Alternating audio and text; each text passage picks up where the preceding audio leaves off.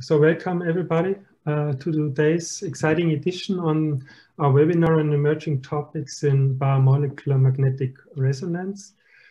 So please don't record, because we do record, and upon the speaker's consent we also upload all lectures to the ICMRBS YouTube channel. So just to remind everybody, for your questions, please use the Q&A, not the chat box, or raise your hand. And there's also this early career edition of the webinar of ICMRBS, which I encourage you to listen to and participate. So then, without further ado, I want to introduce the first speaker, which is Hae-Young Kim, or Ann Kim, from now Pfizer. And so I know Hae-Young actually already many years. So Hae-Young obtained a bachelor and a master's degree from Yonsei University in Korea in chemistry and biochemistry. And during her master's thesis, she already did NMR studies on peptides. So after her master's thesis, then she actually joined my group as a PhD student. And did a fantastic PhD thesis on alpha-synuclein. And I guess one of the most memorable things is really that she showed that amyloid fibers of alpha-synuclein can be cold denatured, so that they can really be dissociated, which allows one to obtain very high concentrations of highly sort of aggregation-prone toxic alpha-synuclein oligomers. And then she also further characterized this by NMR. And I just have to say, or want to say, that it was really excellent to have Hae-Young in the group all these years. And I just show here one picture, which was a nice Korean dinner. And you can see on the left, of course, Christian and myself, and here Hae-Young and her husband, Min-Kyu. So it was really a memorable time there. And so after that, Hae-Young joined then first Steve Feshik at Vanderbilt University, where she got into screening using NMR spectroscopy. And from that, I guess that prepared her in an excellent manner then to join industry. First, again, using screening, NMR and other techniques, I believe, at Merck. And since a few years now, I don't know, 2 or 3 years, you're now at Pfizer as a group leader heading the biophysical analytical chemistry unit. So thank you very much, Hae-Young, for agreeing to speak, and we're looking forward to your presentation. Thank you so much for your kind introduction. And also, now I remember that memorable dinner. Right, so good morning and good evening, good afternoon, everyone. And this is my big pleasure to share the story that what we are doing in the biopharmaceutical, especially in development area, and how NMR is utilizing, and then this method is kind of emerging method too here. So briefly say,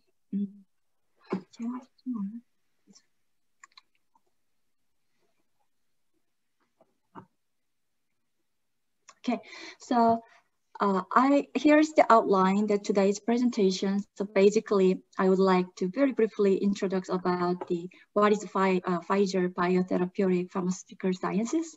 So acronym is BTX PharmSci. Then how the NMR is absolutely used in the drug discovery and biologics development. And then one case study about incorporating NMR and chemometric analysis into the higher order structure characterization in BTX PharmSci organization. So as you see, the Pfizer, there is a discovery and development, and then I am going to focusing on this biotherapeutic PharmSci. So the scope and responsibility is briefly described in this diagram. So basically, we are working on the bioprocess and then analytical and formulation, and then device development, and then all those more than 9 plus R&D sites are pretty much working together. And then we all involved delivering the all biotherapeutics and vaccines at Pfizer. Just a moment.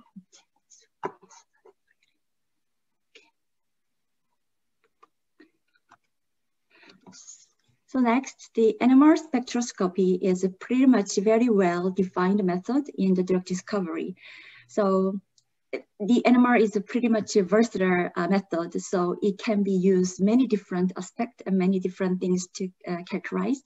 So I am going to focusing on introducing the biomolecular NMR and also especially some of the area of focus. And discovery and the development, I first wanted to make a clear concept that some people is using this one as a mixture, but then the discovery is basically from the target validation and through the animal toxic study. And after that, first in humans through the clinical trial phase 1 through the phase 3, and until the approval and launching the product, and we all call this stage as drug development. So the biomolecular NMR is, as we all very much know about this fragment screening as a screening tool, that this one can be a primary screening. And then a structure model that it can be in terms of atomic level of information give that. So molecular mechanism of action and then design stuff. Then structural biology, we call that area as in terms of residue level, that hit validation and the enzymatic assay and all the epitope mapping. Then in development, we wanted to use that one into the biologics part, and especially what I wanted to focus on today's presentation is about fingerprinting. So the higher order structure compatibility and similarity is pretty much important, and also the monoclonal antibody is represent as one of the largest category of the protein on the market.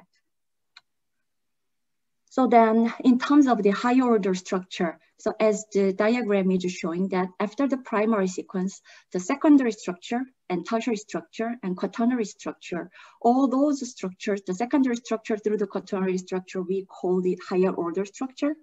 And that one is classified as a product quality attribute. And that product quality attribute is pretty much important, and the biophysical characterization or the result can be bridging the structure and function. And then this one is directly related with the safety and efficacy of our therapeutic proteins. So there are several many of other molecules and modalities. Currently, we are much more focusing on it, but today's we are gonna talk about these monoclonal antibodies. And what is the current biophysical method for the higher order structure assessment in terms of biotherapeutics? So those things are we call the platform method, and the higher order structure and together with the aggregation and those kind of stuffs are pretty much important for our quality control and our analytical tool to develop.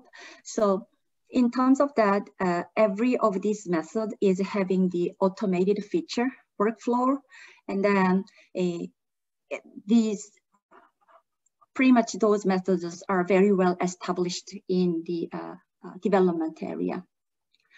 But then, as we see here of the summary plot, so NMR, especially the 1D proton, is pretty much sensitive in terms of protein higher order structure of folding and the global information of the protein. And then in terms of 2D, it gives us even local information. And this method is also pretty much giving us a lot of benefits for the sensitivity and then specificity. But then, as I mentioned, NMR is pretty much well used in discovery area, but in development, we call this method as emerging method, because this is still not yet very well validated and not yet qualified. So I will also go through the slide that what kind of effort we are adding to establish those kind of methods into the development stage. So the one thing that I wanted to quickly mention is Pfizer development. We also purchased and installed 800 and 600 cryo in 2019. And then we are gonna expand more of the NMR capability in this year and next year.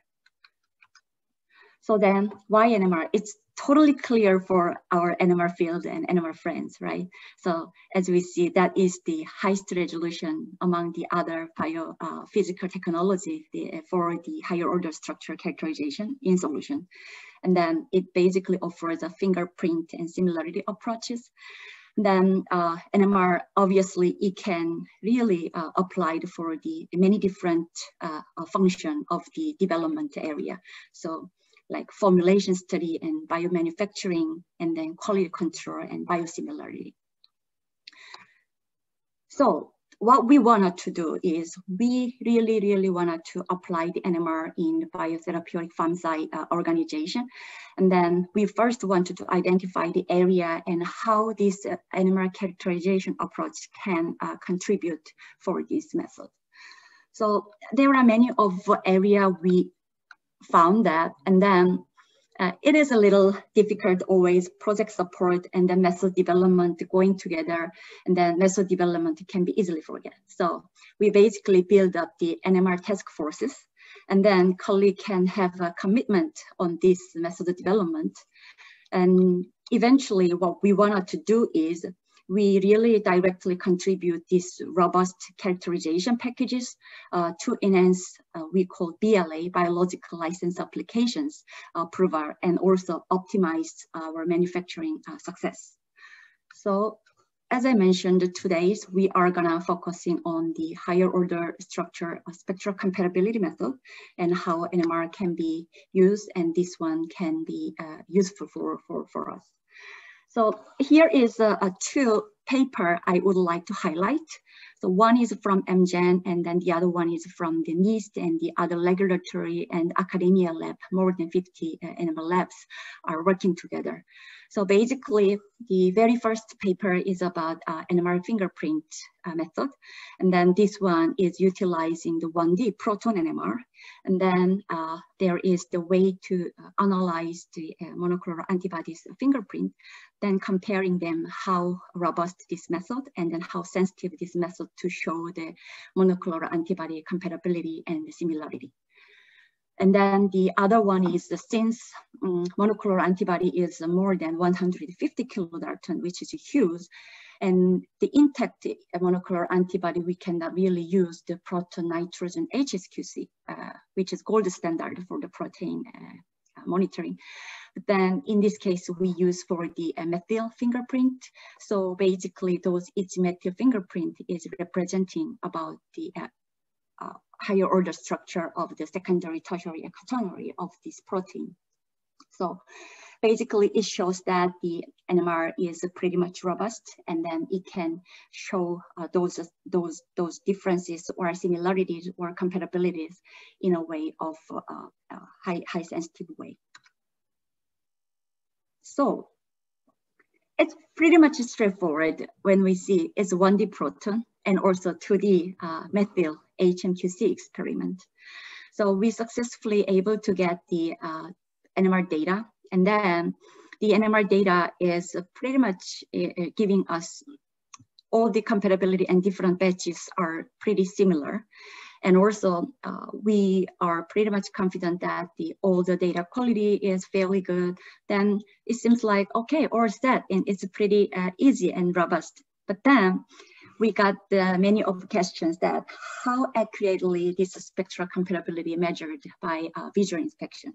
And also what kind of metrics can be reported should show those compatibility. And then what type of statistic analysis are capable to measuring these spectral similarities. Then is this 1D NMR should be efficient or sufficient, and or 2D is always required, so everything should go together. So those kind of questions are raised. And then we wanted to set up and implementing. So method itself is pretty straightforward, but then we really need to understand what the requirement to put it into those kind of filings and so on. So before I move forward, I wanted to make a very brief definition of quality attribute and comparability and biosimilarity. So we are using those terminologies in terms of a different way, but then in terms of biopharmaceutical, we do have clear differences. So the quality attribute, we are calling that one as a molecular or product characteristic that is selected for its ability to help indicate the quality of this product. So as I mentioned, the higher order structure, it does consider it as a product quality attribute. And then once we need to determine what is a critical quality attribute, and those things need to be determined through the project team's discussions and etc. So in terms of compatibility, we use this terminology once the manufacturers make those kind of improvement for the process changes. Then we also need to show there is no difference pre-changes and post-changes of those batches. Then this one goes to the compatibility assessment. And then biosimilarity, it means we do have a biological product, which is highly similar to the reference, which is originator product. Then we also need to show that there is no clinically meaningful differences between those biological product and the reference product.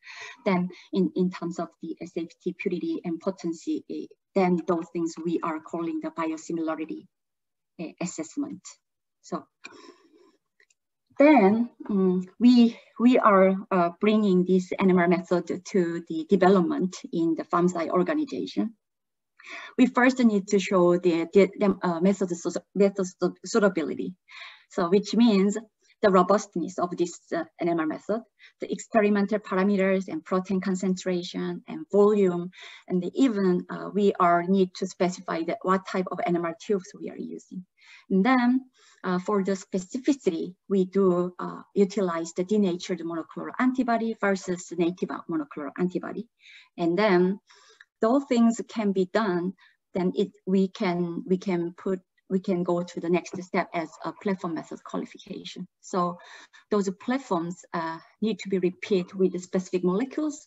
Up to now, we tested the 3 different monoclonal antibody in many different various conditions. But then we are continued to explore the other monoclonal antibodies and bispecific and trispecific, and how those things can be applied for this NMR method. After that, we wanted to go with the assessment of this verification part, which is we basically wanted to have some guidance about pre-acceptance criteria. So what is similar and what is not similar? And those kind of guidance is also need to be addressed. So that's why that's the thing that we now are looking for, the collaborations with academia or regulatory, and all those kind of discussions is ongoing. So the experiment was very well collected, and the data analysis part also pretty much straightforward. But in this case, what we need to do is we also need to make some kind of SOI, which is standard operating instruction for the NMR-based higher order structure spectral compatibility. So in this case, there are each of the step we need to specify, and also we need to make it clear for the non-expert NMR people in the group, because we are in the biophysical group, and then there are many of different diverse and 2 or 3 NMR experts there. Then we need to make sure things can be followed by non-expert NMR people easy enough, robust enough, and clear enough. So I wanted to highlight from this workflow about 2 things. So in terms of system suitability, I believe when I was in academia or when I was in discovery, we really didn't do the system suitability part before we collect any NMR data. But then here, we need to do it to make sure before we collect any data that what we wanted to see. So we basically utilize the Azure system suitability, which is automated broker system that runs the test for the sucrose and chloroform and ethylbenzene, and make sure all the NMR system and the protein line shape and sensitivity things are consistent. And then there is no other concerns is coming from the system. So that's why we make sure that our data collecting is pretty much consistent. And then for the protein, we also utilize for the ubiquitin as a standard sample, then test for the 1D proton and 2D proton nitrogen and put 2D carbon proton to make sure all the sensitivity and the line shape, everything is consistent. So we are not getting fooled by those kind of line broadening is coming from any kind of shimmying or etc. The next thing is about then data acquisition. So at the moment, we are putting as a standard experiment as a RSOFAST HMQC for the monoclonal antibody method to the experiment. But currently, we also get the one another PERS program, which is called XL RSOFAST HMQC. So that one is under investigation. In terms of 1D proton experiment, as we know, there are many of different versions, and then we use that one for what we need every time and different molecules or different purpose. But in this case, this SOI is specially dedicated for the monoclonal antibody. So we basically tested all different versions, which can give a best baseline and best way of phase correction, and also what is giving us best information for us. Then we actually selected what Amgen proposed about pulse field gradient stimulated echo, which can filter all the small excipient peaks, and then we can get the large protein signals beautifully. So up to now, that is the thing is how we collect the NMR data and the workflow, we set it up. Then the next step is what type of data analysis, how we can implement to this SOI workflow. So we also studied a lot and explored a lot different of software. When we are doing that, we found MBio HOS plugin, which is giving us the NMR chemometric analysis. And then basically they provided PCA and also CCSD, which is chemical shift different deviation, and then echoes and the profile. So basically all things are pretty straightforward, and putting all the data and then process, then we can get the final result. But we really need to understand what's going on there as in charge of NMR related work. So basically, we tested each of the single parameters and also each of the single method using our in-house proteins. So the protein fingerprinting by line shape enhancement, this experiment is pretty much straightforward. Basically, we can get the fingerprint spectra from the subtract of the Gaussian broadened contour spectrum from the first field gradient STE 1D proton experiment. Then it can also compare with the reference, which is our originators, and then the other biosimilars, as we called a test. The reference and test, they are in a similar median, then it can show they are pretty much similar. And if this one is out of the median, then we can say that those are not similar each other. So as you see, these are pretty straightforward. And then the easy compatibility HOS, which called echoes. This one is also a pairwise intensity cross correlation of these two spectra. And then one-to-one intensity comparison, and we can determine the R value through the linear regression. And we also need to know what is the similar and what is not similar and all those kind of things. So basically here I show very simple metrics here, but we basically tested all the different TD, the time domain, and also the scan number and the temperature, and then different types of monoclonal antibodies. Then we try to set it up the acceptance criteria. So which means what is the highly similar, what is just similar, and what is questionable, and then not similar at all. So all those kind of activity is still ongoing with the Pfizer statistician. And then we wanted to establish those acceptance criteria for this spectral similarity. And then very briefly about this PCA part. So adalimumab is one of the monoclonal antibody, and then we are having EU and US under these different temperatures. Then, of course, this black one is a denatured adalimumab, and as visually we can see that one is pretty much different with others.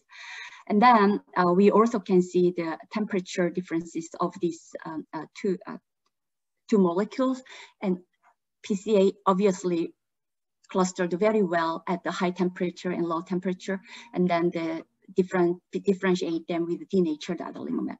So these things are also pretty much clear to giving us, oh, the PCA analysis is also giving, the visual inspection is giving an information about the qualitative way, but then this one can give us some of the quantitative way of this analysis on our monoclonal antibody spectral similarity. And then we also can bring in the Mahalanobis distance measurement. So in this one, maybe we can briefly mention that basically we can get the distance from center of the cluster, then measure those distance of the size and shape of clusters, and we can see how far they are. Then when we see the 310K, they are pretty tight. But then once it is higher temperature, it goes a little bit more, but then comparing to others, those are still pretty much close each other. But from this one, what we were able to read out is the 310 is a favorable temperature for us to keep measuring the or other similarities, not the higher than the 310, because the 323 is really close to our thermal denaturation conditions. So just one other thing about the optimization of these PCA parameters. So there are more than 360 combinations is possible to find out what is the best one or best parameters for the PCA analysis. So far, those green highlighted parameters is the one that we found. So Victor, one of our group member, he basically tried more than 90 combinations, and then he basically come up with those green highlighted as the best parameters so far. So this is all things that what we tested, and then how we developed the things. Then we wanted to apply this 1D and 2D NMR chemometric method. This one is really sensitive enough to detect any changes of this stability study, because we wanted to show they are really identical, they are really similar, but we also wanted to see and apply those methods for the stability study characterization as well. So in terms of experimental plan, so this is the way that we are designing the pH and thermally stressed material for NMR. So we basically choose the adalimumab and then trastuzumab, two different monoclonal antibody. But then all those things we can just skip. And then eventually what we wanted to do is we wanted to collect high quality 1D and then high quality 2D backfill NMR data, and then analyzing them with the chemometric analysis. So why we choose those two is basically adalimumab and then trastuzumab, we had a CDR hotspot analysis by LCMS. And the adalimumab basically showed that there is not so much of the degradation percentage. But then the trastuzumab, it really showed there is much of deamidation and also isomerization, as you see this red highlighted color. So as we expected, in terms of adalimumab, it didn't really show any changes even in NMR spectrum in the 1D and 2D. The interesting stuff is that proton 1D spectra of this trastuzumab, when we see them, so no stress, which means control, and then different pH under the pH stress, and then the thermal stress, they do show that pH intensity changes, and also it does show a little bit of chemical shift changes as well. So based on this, we also can analyze this PCA for the 1D proton NMR spectra. Then they basically clustered them very nicely. And the interesting thing is that we found the pH 4.5 in terms of the degradation pathway, and mechanistically, this one is going a different way comparing with the pH 7.5 and pH 5.8. So we can also see that this PCA is pretty much very well clustered, those kind of differences. So basically, we can see this I didn't show the profile data here, but then profile and PCA analysis is able to show NMR chemometric methods are sensitive enough to detect those changes and the stability study. And I also wanted to emphasize here that this is a continued investigation to establish the method as a platform method. So it's not a final stage yet. So we are continuing to explore with the different types of the monoclonal antibody and different types of force degradation conditions. And then we will, the ultimate goal is we are gonna set up this one as a platform method. So as a summary, as high-field solution NMR is really multi-attribute technology and sensitive to the chemical environment, and also provide orthogonal information to the other biophysical method. And then NMR absolutely is increasing and being utilizing in research and development at Pfizer, and then of course other leading biopharmaceutical companies as well. And the recent development, it allows high quality NMR data of the unlabeled monoclonal antibody as intact, and then those effective chemometric analysis. Then the Pfizer is actively developing and implementing these NMR capabilities for the higher order structural comparability and similarity assessment. Then we do have NMR task force groups to investigate different biotherapeutic attributes and modalities. Then the internal collaboration with the statistic and biophysics group and the mass group and the other NMR groups in Pfizer. Then we are also proactively looking for the external discussions and also collaborations with Bruker and Mestra Lab. And especially we are gonna initiating the collaboration with NIST, John Marino's group with Frank Dalazio. So we are pretty much looking forward what things we can deliver for this project. And I would like to thank for the people in the group. Of course, here is our mass spectrometry and biophysical characterization group. And then especially I wanted to thank to the NMR HOS compatibility task force team. And Victor Belmont is the one who is leading of this project. And also Lucy prepared a sample, and Leon is the Pfizer statisticians. And then Kelly is in charge of MSPC NMR. Then the MSPC and also biotherapeutic FAMSI ARD leadership team, they are giving us full support for the NMR capability implementing in the development area. And then Bruker for Donna, she is always in a timely manner to respond for any questions about the past programs and so on. And then Mestra Lab, they are getting our feedback in a real time and then updating the softwares and then having a real-time discussion for the chemometric analysis. So, and thank you so much for your attention, and thank you so much for your listening. Yep. Thank you very much, Hae-Young, for the very nice presentation. And I mean, of course, it's very, I think, important to see and to establish a contribution of NMR in particular in the development phase.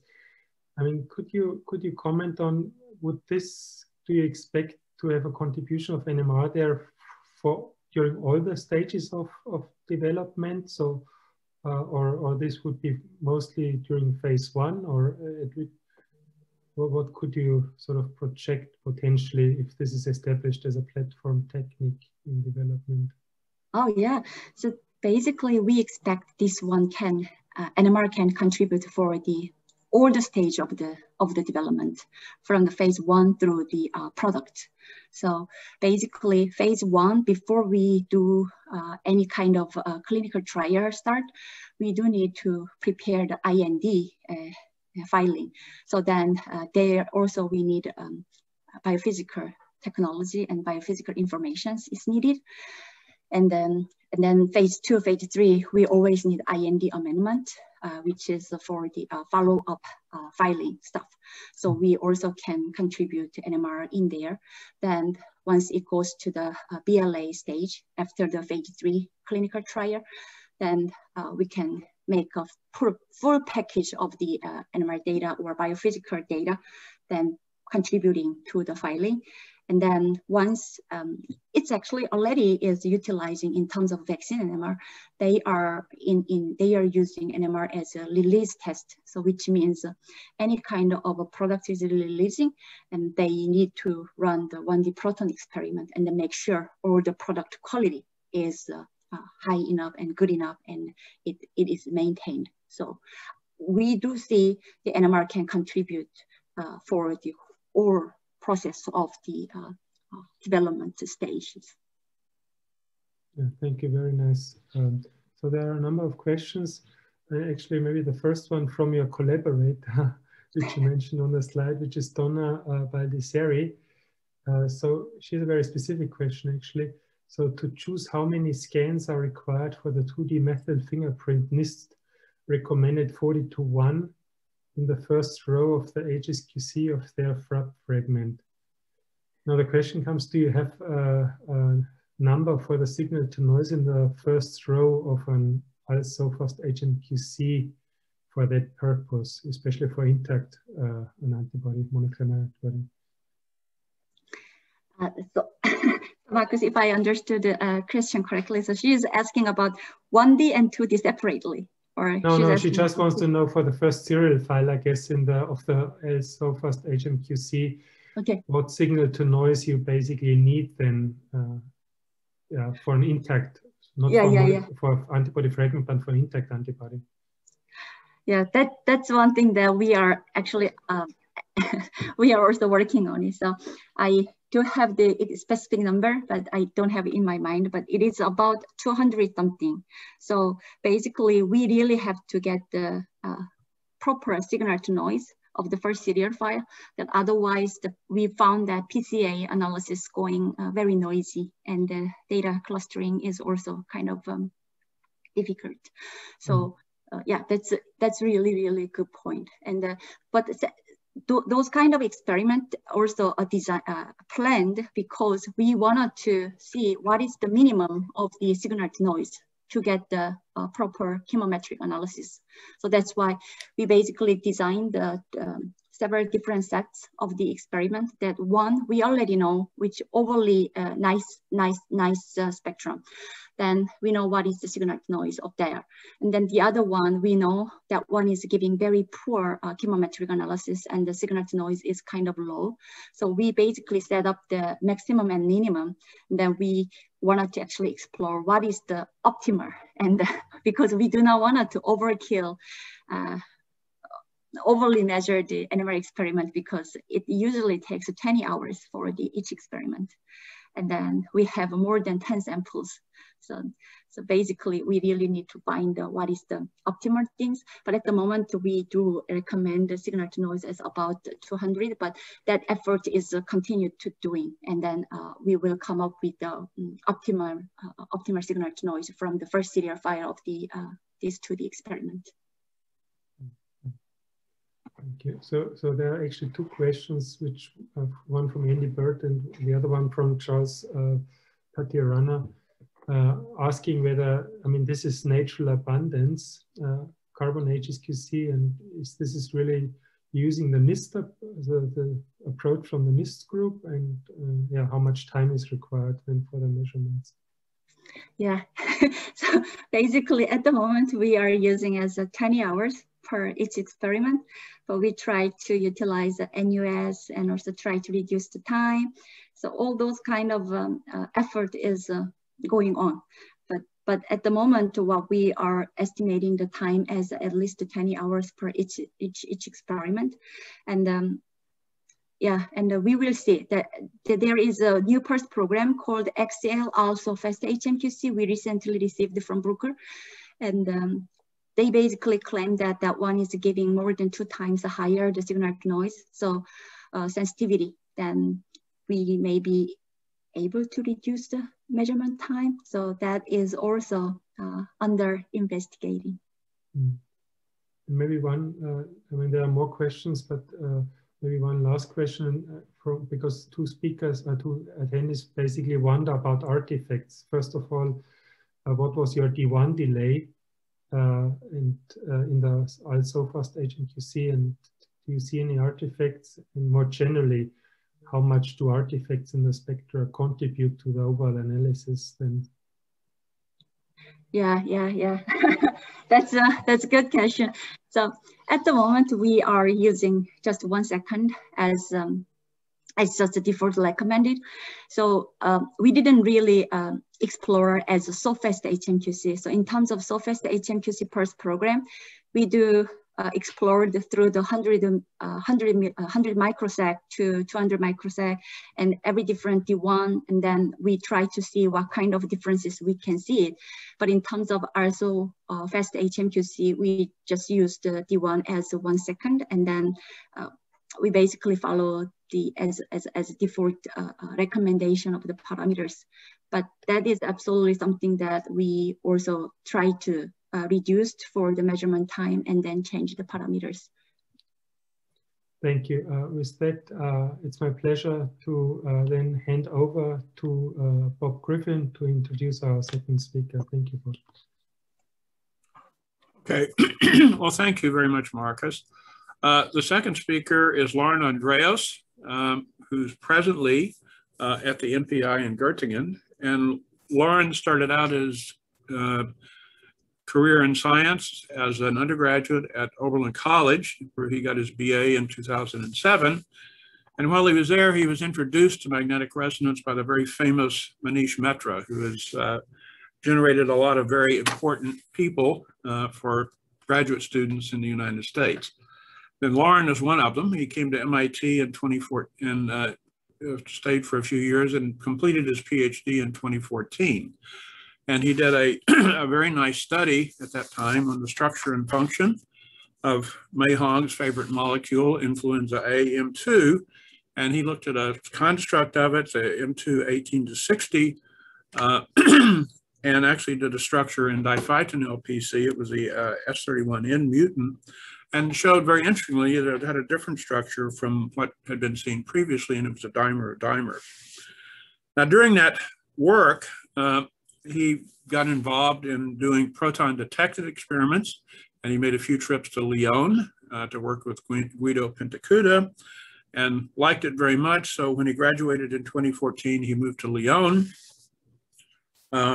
sponsored by a Marie Curie Fellowship, and he spent a couple of years postdocing with Guido, also, I guess, working with Anne Lesage, a little bit on DNP while he was there.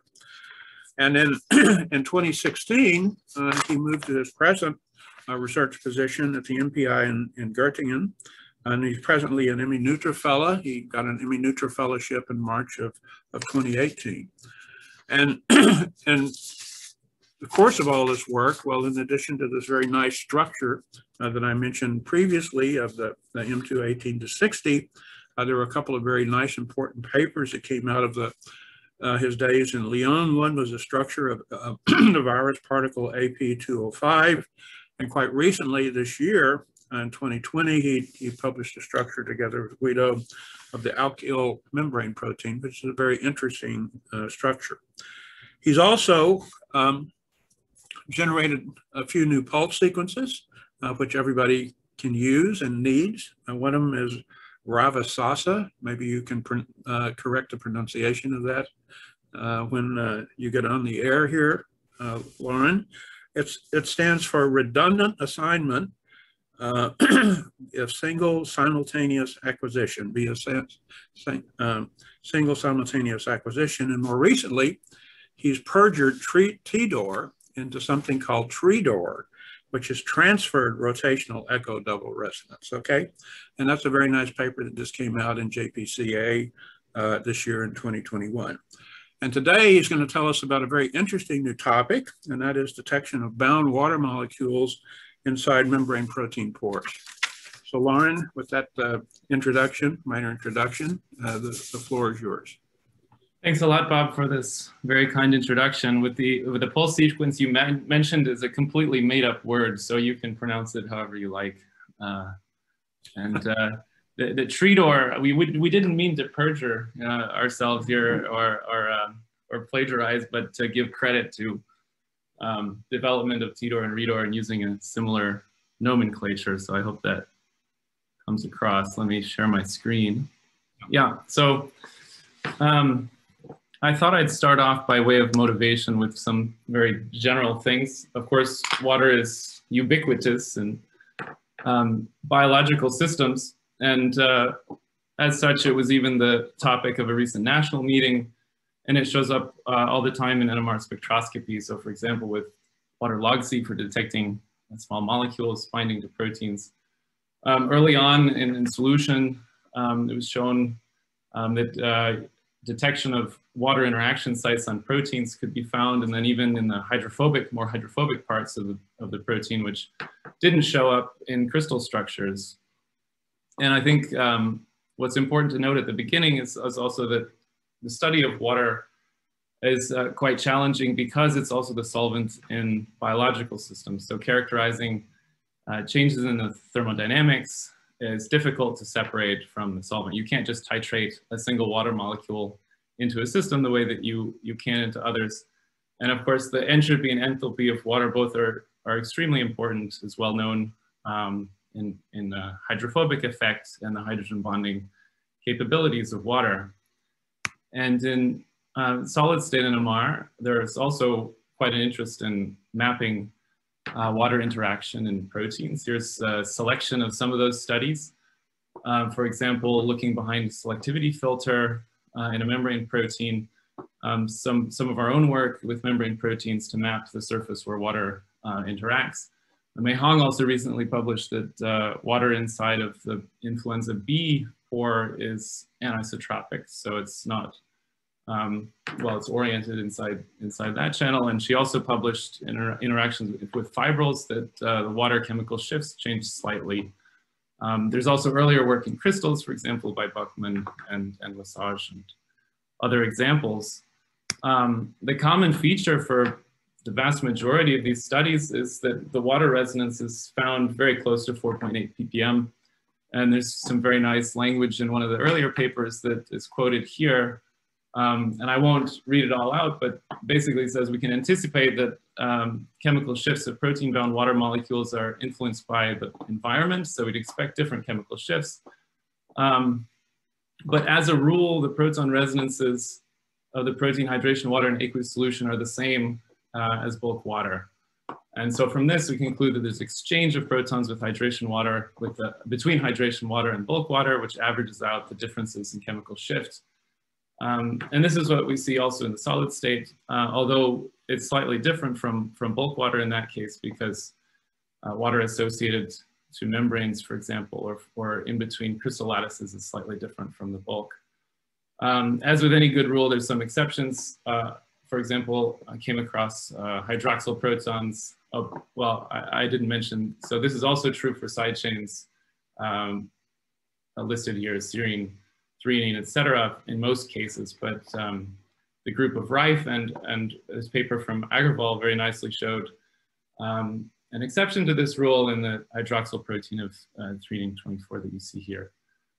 There are also examples in crystals in much more rigid lattices where the water proton chemical shift can be detected. And so I decided to show you the answer or the conclusions, the concluding slide right at the beginning, and then circle around to the introduction about the system that we're studying. So on the left here, you see a nitrogen proton correlation spectrum from influenza M2. And this is recorded with long cross-polarization time of 3 to 6 milliseconds. And in 3 to 6 milliseconds, it's possible then to see bound chemical shift of water at 11 ppm here. And we noticed this initially because of the exquisite resolution that we can get with proton-detected spectra when we go to its highest fields we can and the fastest spinning we can. This is slightly different in chemical shift compared to these peaks here that come from tryptophan. And here you see the slice taken out. It's not particularly, well, it's fairly noisy. And that's mainly because this peak exchanges within a few milliseconds to the normal associated water peak that we see. We did some filtering experiments, which I will describe later. So these data come from the influenza A M2 protein, which you see depicted here in a schematic of the virus particle. This is as Bob mentioned in the introduction, a protein that's been studied by many labs. It's a tetrameric protein, and it's quite a minimalistic example of a proton channel, which is then appealing to study by a variety of techniques. And that is, its main role is to conduct protons in endosomes, acidifying a virus interior and allowing release of the genetic material of the virus. It may also be important in changing pH gradients across other organelles like the Golgi. And Tim Cross had proposed all the way back in a 2006 paper that the key to tuning the pH sensitivity of this proton conducting channel may be because of a particular structure at histidine residues. So the histidine and tryptophan in this protein are almost perfectly conserved. And he proposed that there might be NHN hydrogen bond in the system, which would necessarily break the symmetry. And he proposed that there would be non-conducting states which either lack the hydrogen bond or contain this hydrogen bond, and then conducting states when a third proton enters the channel. And this is largely understood to be correct, that it's the third proton which then results in conduction. But it was important to follow up and get really definitive proof for this hydrogen bonding arrangement, because in crystal structures, this NHN hydrogen bond among the histidine side chains essentially never shows up. So this shows two examples, one in complex with a drug candidate type of molecule. And you see the histidines are either very far apart or they form this kind of box arrangement in crystal structures. And some of these crystal structures, I should mention, are exquisite resolution, resolving water. There's XFEL data and there's lipid cubic phase data. And this slide shows even a few more of these, as well as Tim Cross's structure, which is the only one here showing this NHN type of hydrogen bond arrangement.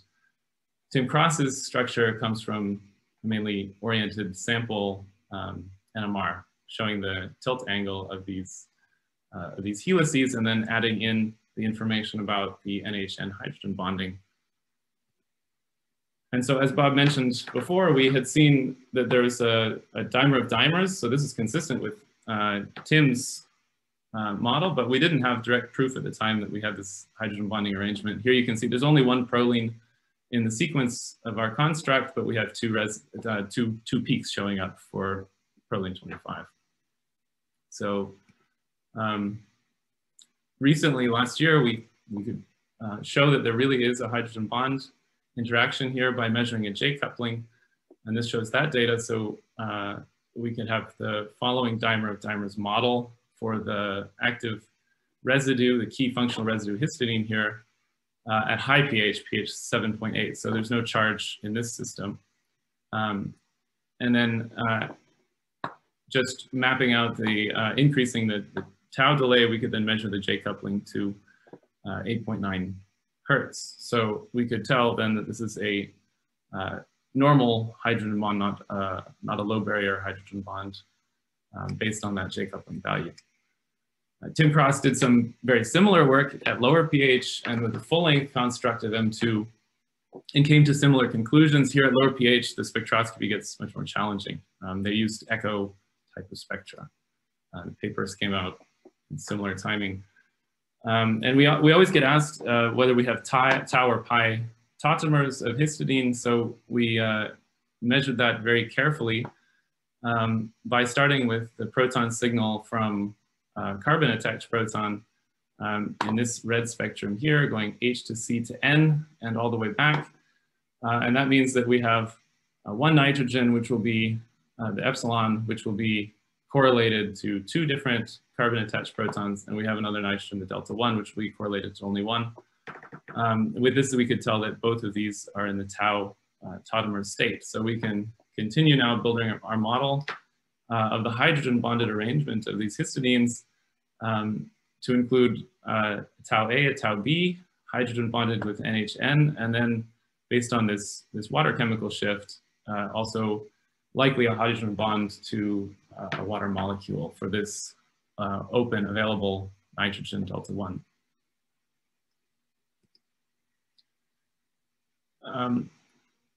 So all of this is very interesting to note that then upon addition of the drug, this hydrogen bonding arrangement completely disappears, and we have this dramatic change in chemical shift from this above 14 ppm down to about 8. And so we think that these are really functionally relevant structures because they're broken by the drug. And so understanding the influence of this water molecule should help us tune and understand the details of this process. Also to note that Mei Hong had seen in a shorter construct, transmembrane construct, also very large chemical shift changes, but these in the side chain of histidine are really particularly dramatic. And based on the knowledge of the binding location of the drug, we can tell this is not a direct effect of drug binding. This shows our DNP-derived structural model, and Mei Hong has come to the same conclusion before us in her Nature paper, that the drug binds here in contact with the valine 27 towards the N terminus of the protein. So it's not too far away from the histidines, but there's a water network in between.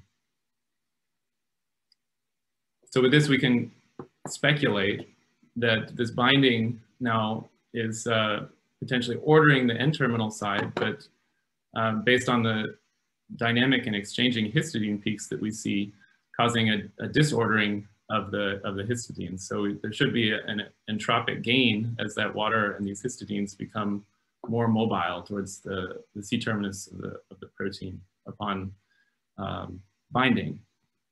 I also wanted to mention before that these molecules, these amino-adamantane molecules, there's 2 of them that are licensed for use, or were licensed for use for previous variants that were circulating. These are the only examples of viroporin blockers, channel blockers that have really made it to market. And I think, well, in the context of the recent pandemic, and coming up with additional inhibitors for other viroporins will be something to look at for the future. So coming back to the earlier slide, in long CP, we see this peak showing up at 11 ppm. And then to really show that this was water, or at least not attached to nitrogen or carbon, we did a dipolar filtered experiment, and you can see that the backbone nitrogen's intensity decays right away because of the attached proton. The associated water, which is much more dynamic, essentially retains full intensity, and our peak at 11 ppm drops only slightly. So this is further support that, that this is a water molecule.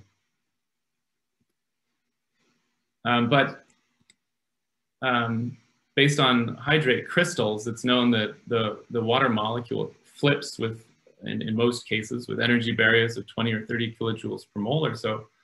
So there's also the possibility that we were observing an average chemical shift among both protons of the water.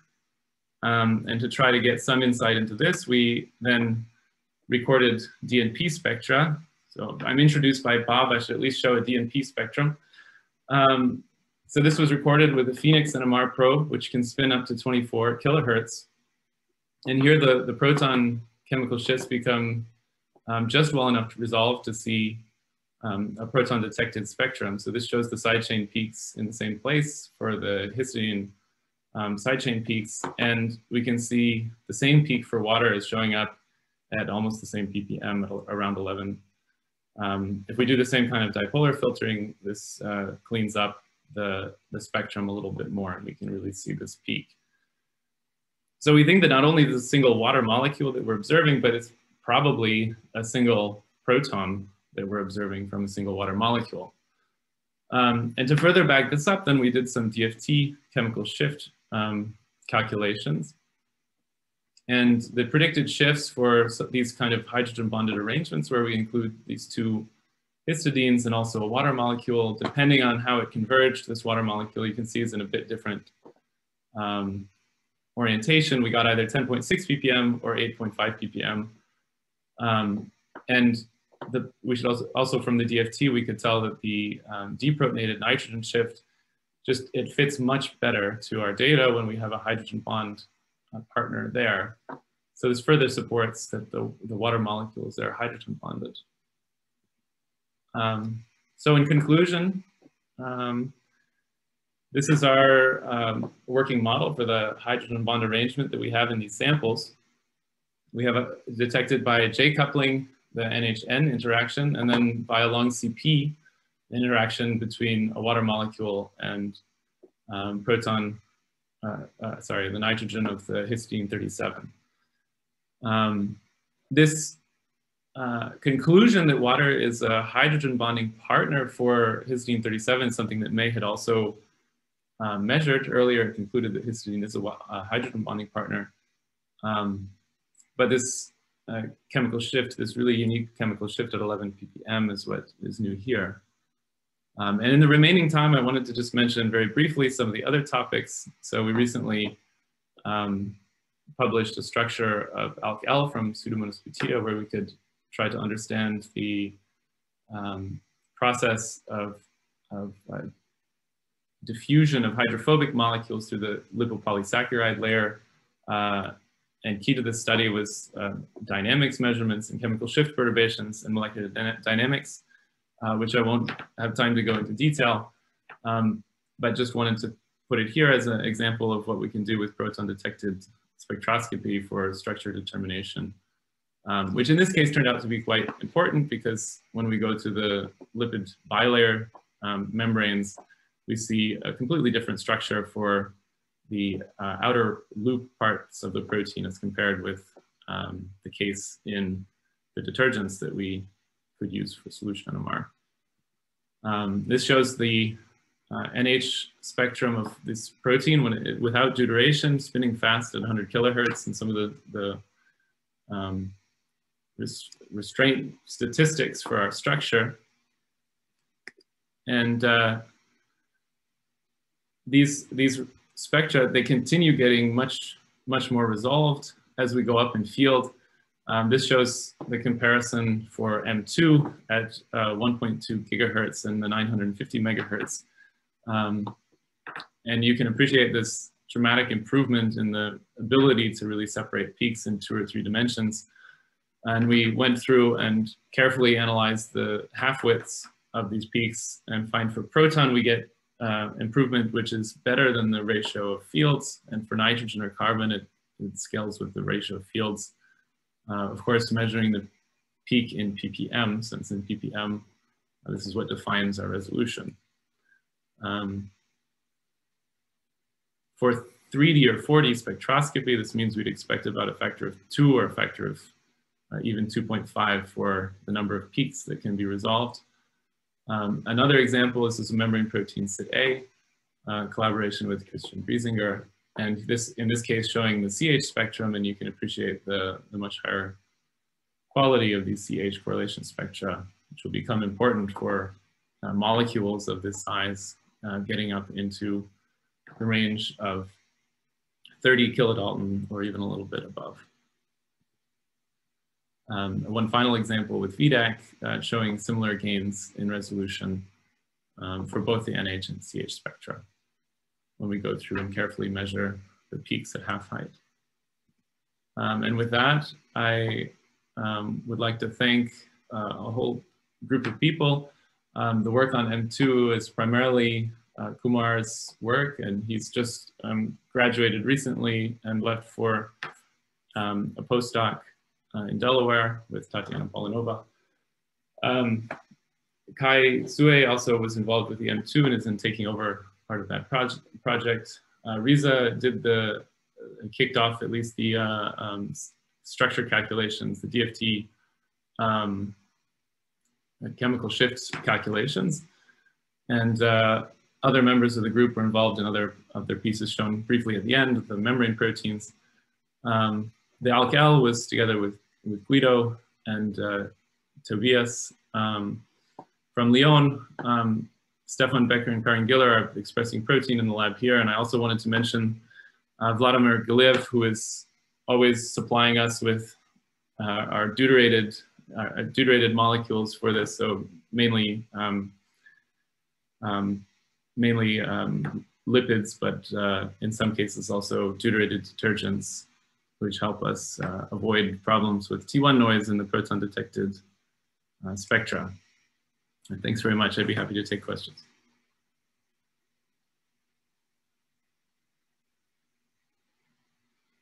Okay, Loren, thank you for the very nice talk.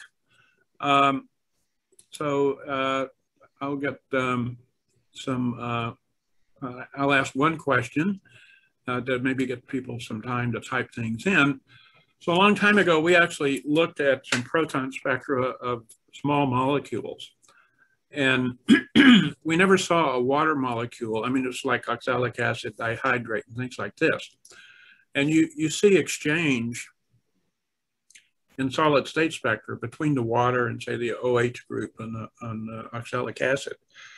But the water, which is hydrogen bonded there, never moves very far downfield. It goes, you know, maybe 5 or 5.5 ppm, something. I don't remember the exact chemical shift value. I can look it up. But what we did see was that the OH proton was actually shifted down to about, I think it was about 14 or 15 ppm. Mm-hmm. So are you really looking, the question is, are you really looking at a water molecule or a proton that's just seriously hydrogen bonded to some partner, and it's not really water anymore, but it's, you know, something in between water and a hydrogen bonded partner? I mean, how do you tell the difference between that, right? Yeah, it's a good point. I mean, as you mentioned, the chemical shift is strongly correlated with the strength of the hydrogen bond and how stretched and pulled that proton is away from its bonded molecule, in this case, the oxygen. So I think it does indicate a fairly strong interaction there, but the DFT is consistent with it being a fairly normal hydrogen bond. I mean, it's not like the hydrogen bond is equally shared in that interaction in the DFT. If I could follow up on that, can you say a few more words about the DFT calculation? How are the geometries optimized? What was included in the model? Yeah, so we basically took the region of the tetramer from the isoleucine 33 down through 37, and also included the tryptophan, so that we would have a good representation of that that region. There's just quite a lot of atoms for DFT, so these took quite a long time to complete. And then we started at lower levels of theory, and then we eventually worked our way up to the B3-lip, the standard the standard functionals which are used for chemical shift calculation. I'd have to ask Riza for more details beyond that, because he's done the calculations. One answer to Bob's questions might be how much partial charge there was on the water oxygen. So yeah, so here you can see part of that geometry, which doesn't really show it here, but so we included the tetramer for the geometry optimization step. And in some cases, we selected only the dimer for chemical shift determination, because these took quite a long time. I haven't looked at partial charges to see what those are. Something we can have a look at. But it's the B3-lip 6311 * DP if you want to know the function. Yeah. So experimentally, to answer Bob's question, experimentally, my group has done carbon and nitrogen double dephasing of the proton signal to prove that if you have a HOH, that H signal won't be affected by these carbon nitrogen pulses. So that's how we sort out whether it could be an NH group or OH group. So So we published that. I mean, it's low sensitivity, but that's we did that, of course, without any fast MAS or high field at the time. That was around 2012 maybe. We did try that. It's double redoor dephasing works. Yeah. Mm-hmm. Yeah, our filter was just cross polarization. At the fast spinning, it's harder to apply redoor pulses on nitrogen channel, on the nitrogen channel, because we can't meet the recoupling condition very easily. Okay, so let's go to the other questions. Why do you get such a wide range from the DFT calculations? Maybe you already answered that, but maybe you want to address it again if you haven't, don't think you have, really. Well, sure. We basically have two examples, and they converge to different structures. So the water was allowed to move during the geometry optimization step. And I mean, water can move quite a lot in these. So we just ended up with two different cases. The one that matches better also satisfies an additional hydrogen bond to the oxygen. And the one that matches worse is missing a hydrogen bond to the oxygen. That might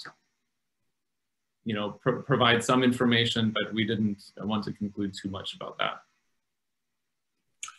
Okay, Walt has a question. If you change the pH from the starting protein solution, do you see a change in the bound water chemical shift or bound water occupancy? Yeah, good question. So unfortunately, when we lower the pH, we start to get multiple species, and the charged species for this protein construct become quite broad. So we're fairly limited at room temperature with these high resolution data. We're fairly limited in which pHs we can access. But I think that could be something quite interesting to follow up at lower temperature, where we can be more confident that what we're seeing in peak intensity wise has a better correlation to the different species that are there. So the charged and more mobile species, Tim Cross has also pointed this out, that the charged and more mobile species, they're not as sensitive in the spectra at room temperature. Okay, so Zihu Sun says, great talk. I wonder if you have tried to quantitatively measure the distance between small molecules and backbone or side chain atoms with, say, BAS, SD, or SERP, or any other one of the proton detected sequences. Yeah, so for this particular case, we know the atomental cage is rotating fast. So a lot of these techniques are a bit, let's say, the dipole couplings get scaled down. But May has done a lot of that, so we didn't think there was a need to follow up too much there. So she's deuterated the very similar drug molecule amantadine and seen mostly with redoor the distances there. What we did do is with DNP, we had an N15 labeled molecule, and we looked at the distances from the N15 to the protein to define that binding site. So Umit's question is, maybe I missed this point during the talk, but would detecting hydrogen bonds in a protonated protein, non-deuterated at 100 plus kilohertz and high fields be possible, or do we still need the deuteration for such measurements? Yeah, so I didn't mention explicitly, but I think every spectrum I showed today was from a protonated sample. There's no deuteration in any of it. So that includes the alk-L spectrum that I showed there. It might be easier, so if the proton shift is not so strongly moved towards 11 ppm, if it shows up more overlapping with, say, the alpha region around 5 ppm, then we might want to deuterate to more easily find that proton. Yeah. Okay. And Grace asked, what must be the exchange rate to observe these water molecules? How slowly do they have to exchange? So they have to be slow enough to persist through the cross-polarization step. So we have the signal on nitrogen until the very last, the last step in the pulse program, pulse sequence is that cross-polarization step. And because it's fairly far from the nitrogen, this takes 3 to 6 milliseconds before we can build up a reasonable signal. But it's all a trade-off between signal to noise and time. So, if we had more time, we could try 1 millisecond and eventually see a peak. But basically, this means that room temperature, the exchange rate is slower than milliseconds. Yeah. So Tim Cross says, very nice talk. Do you think it is the interaction between the histidines that drives the formation of the dimer or dimer structure as opposed to a fourfold symmetric structure? Yeah, also a good question, always from Tim. It seems to be a part of it, but not all of it. So we still see a dimer of dimers when the drug is bound and that hydrogen bond interaction is broken. But a lot of the peaks move closer together. So my speculation is that what's driving it is the bulky tryptophan residues, which are difficult to pack in a tight space in a perfectly symmetric arrangement. Okay, and the final question is, can this be done by solution NMR? I don't know. Actually, that's a question I would like to ask the audience, is if there are cases in solution where this type of thing has been done, because I've searched a lot of literature, and despite a lot of keywords coming up, because there's so many studies involving water, it's difficult to filter ones where the chemical shift was really distinct. So for example, regarding to this, Loren, Bertil Halle has a nice methodology that measures relaxation of water, and also he has some deuterium relaxation measurement, relaxation dispersion, that he can monitor slow water molecules bound to the surface. And then if you know in principle, he can even pinpoint the location and then by solution. So the localization of water, I'm familiar with a lot of work localizing water. Of course, in there you measure the bulk water properties, but if there was, because you measured like with the resolution of, but I guess that you cannot work with a system in solution, or if you can. If you had the resolution with the HSQC, in principle, you could use the Bertil Halle's methodology. Because would that methodology give you the chemical shift? You would monitor the imidazole ring there, and then look at the water molecule that would be, so measuring the interaction that you have with this relaxation dispersion from there. So from the relaxation dispersion profile, then you would calculate the shift? That's how he does. Mm-hmm, mm-hmm. So there's one further question popped up here. Could you comment, it's from Himanshu Singh, could you comment on the residence time of the bound water? And what about other proton shifts? I'm not sure. So the residence time, I think I answered a bit with we don't have a precise measurement. The spectra are a bit noisy to do a fit for the exchange to the associated water peak. But it's in the order of a few milliseconds. I'm not sure what the other question refers to, which shifts. Yeah. Sorry. So one thing you didn't say was the lipid. You have the M2N, and that was probably diphytenyl PC or POPC or. Yeah, we use diphytenyl PC for these because we get the sharpest spectra there. But we've also used May's magic mixture of viral membrane lipids, and we still see the hydrogen bond peaks in that mixture with this construct. So I think it's probably more to do with the construct than the lipids. So the construct was what exactly? Was it 18 to 60 or? Yes, it's the same 18 to 60. So that also implies that it's not entirely the tryptophan residues which are causing this dimer-dimer structure, but has to some degree, it's also this amphipathic helix which drives that. So can I follow up? So do you still see two sets of chemical shifts in that virus mimetic membrane? Yes. Identical to DPHPC? That's surprising because we never saw that. It was. Well, the peaks become a little bit broader in the mixture, but let me show I've got to share the screen again.